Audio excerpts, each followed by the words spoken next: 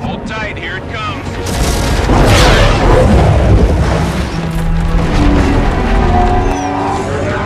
10 seconds to the DZ. Hey everyone, this is Matt from GamesRadar and I'm here with Leon Hurley. Hello. And today we are going to talk about Call of Duty Infinite Warfare. Now Leon, you've played it at a review event, you've got a pretty good handle on what it's like. How is it? It's good. I mean, COD is always consistently kind of good. Last year's one was the only one the first COD I've never finished because I found the HUD stuff quite messy and the Inception style brain hopping thing just didn't work for me. This year it's much more grounded. Even though it's in space. Yeah, it's an odd choice of words, but no, it's a very kind of like earthy, very sort of the kind of space it's portraying is very kind of functional. Like these battleships are like massive submarines in space. You know, it's lots of metal, lots of big doors. It's very kind of practical, sort of pragmatic, almost kind of warfare. Obviously, you're in a ship and you're blasting around the solar system, like with warp drives and stuff. But the actual it's quite dour almost, like it's very sort of, everyone's kind of very aware of the weight of their decisions and like death is not like sort of heroic. But yeah, so you're blasting around space, you're invaded by the SDF, which are like the kind of the colonists who have settled around the solar system. They've had enough, they decided they should be in charge. They've invaded Earth, flattened Earth's fleet like almost entirely apart from 2 ships, who then mount a kind of almost like a last-ditch delaying counterattack to try and give Earth time to rebuild its forces. It's very, if you've seen the rebooted Battlestar Galactica, it's very much like that. It's like you're like the Battlestar that's left. And you hop around these planets trying to hamper the SDF and try and mount a kind of a counterattack. There's like an open sort of, not an open world, but you have a map that has the core missions on it, but then there are also these sort of side missions, and they're really good. They're like, it's not as I thought it was initially going to be, sort of busy work, you know, go and kill a guy, come back. There's some quite imaginative side missions that are worthy kind of main mission stuff. So one of the missions I had to disguise myself as an enemy soldier, sneak on board a ship and pump all the air out of a meeting room where the generals were having a meeting and kill them and then get out. There's a lovely mission where you chase after a battle cruiser thing and it makes a run for it, but it's over like Jupiter, I think's atmosphere, so you're sort of racing after it and there's big clouds sort of flying past. And those are just the sort of the side missions, so you can sort of pick and choose what you want. It's a very non-linear kind of game. The main missions are always just these big yellow blotches on the map, so you could just go straight through those and finish it super quick. But yeah, it's like it's got a lot of nice variety. The combat is COD combat, that doesn't really change, but it does introduce Jackal missions this time. So you have these fighter ships that you have these big space dogfights in, and sometimes on planets. It works really well. They do fly around, but they also have a sort of a hover mode, so they're quite almost FPS kind of controls, and a really nice powerful lock-on. So you sort of almost just focus on flying around and looking cool and just firing your anti-missile missiles and shooting things out of the sky.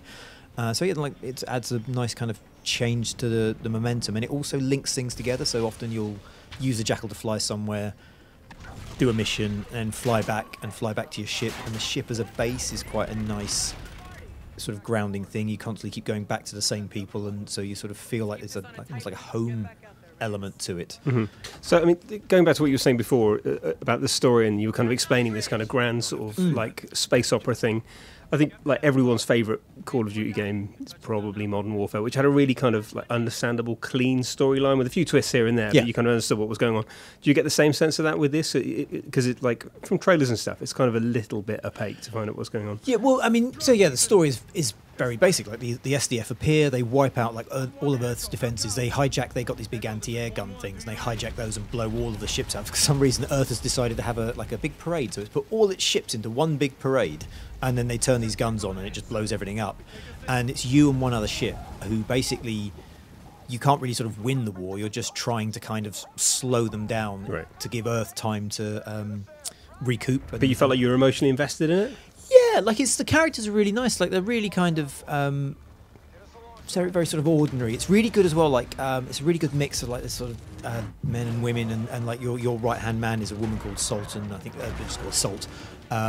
And it doesn't really make any sort of big fuss about sort of who people are. They just get their jobs done, and there's like people in the hangar doing like hangar stuff, and it's like a quartermaster who gives you your guns, and because you keep going back to the ship each time, you sort of get to know them, and that plays out later on because it's quite sort of bleak in terms of war having a cost, and there's one of the characters there, Claudia Black plays a character who was a captain, but resigned and took a lower rank commission because she didn't like having to send people to their deaths, and she didn't want to take that responsibility.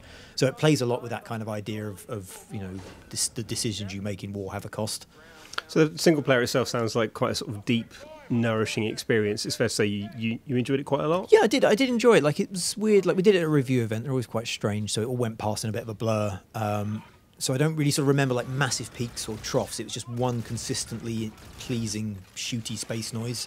And it does have some lovely moments. It's like, you're blasting through the atmosphere in your ship, and you're like, holy crap, that's incredible. And chasing after these battle cruisers.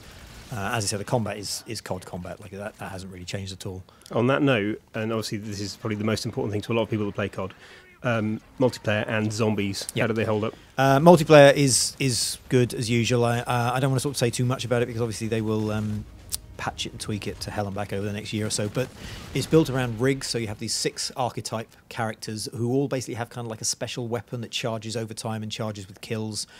It weirdly almost kind of reminded me a bit of Destiny. Like, you have this character that has this super that charges, and it'll be like a big gun or a certain special kind of gun.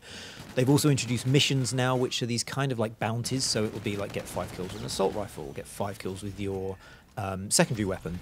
Those they kind of irritated me a bit because it would go, get 5 kills with your secondary weapon. Okay, fine, you get 5 kills. Get 10 kills with your secondary weapon. Get 15. And like, you're just making me do like the same thing over and over again. But the actual multiplayer itself is good. The classes feel quite streamlined and quite easy to access. The maps are nice, very clear flashpoints and sort of clashing zones on it. So yeah, that's kind of, again, it's COD. It works. Zombies I really enjoyed this year. So that's set in an 80s theme park. Amazing. Yeah, it's fantastic. Got David Hasselhoff doing the decks. Pee Wee Herman plays like a kind of a Vincent Price kind of movie maker who's sucked you into this zombie world. And it's just really good fun. You open up the theme park, you explore, you have to sort of uncover these sort of different levels of interactions. And it's just really, really good fun, really enjoyable. Probably my favourite thing out of the whole thing. Like, we would have played it all the time if Activision hadn't turned around and said, we're doing multiplayer now. Okay. And one final thing to talk about before we go. PS4 Pro, like, how was it? Is there a noticeable difference? Is this a good showcase of what it can do? It's weird. Like, when I sat down and played it, I kind of was like, would I have noticed a difference? They hadn't told me. But then it shows a cutscene, and the cutscenes obviously haven't been rendered in, haven't been made for PS Pro. They're obviously made before PS Pro, and you suddenly go back to the cutscenes, and they're really soft and grey, and you can suddenly go like, okay, there is a difference. It's a very pretty game anyway. Like, even playing it last night at home, it is one of the nicest looking CODs in a long time. The Pro, obviously it's sharper looking, better sort of blacks, the whole HDR thing, but it is sort of still the same game. Like, I noticed at one point there's a bit where a ship crashes into the water and water splashes up, and if you look down at the ground you can see that the water is that kind of like flat sheets of texture that if you get at the right angle you can see them all lining up like kind of flat pack. So it does look prettier, it does look nicer, but it is basically the same game, kind of just turned up a bit. Cool. So I'm going to push you to a score overall. 4. I think it is a really good package. The main game is great fun. The multiplayer is good. Zombies is excellent.